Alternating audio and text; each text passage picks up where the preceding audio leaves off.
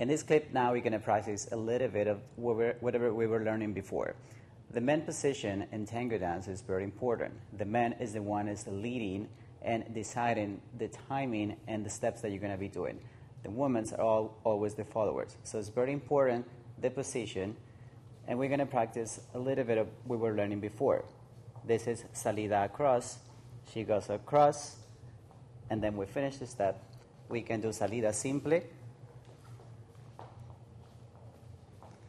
and then we can practice the ochos backwards for the lady.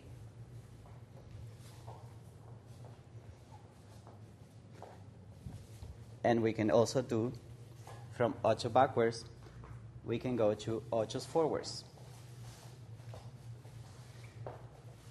We can add the turning of the lady to my left, and she can switch and turn to my right.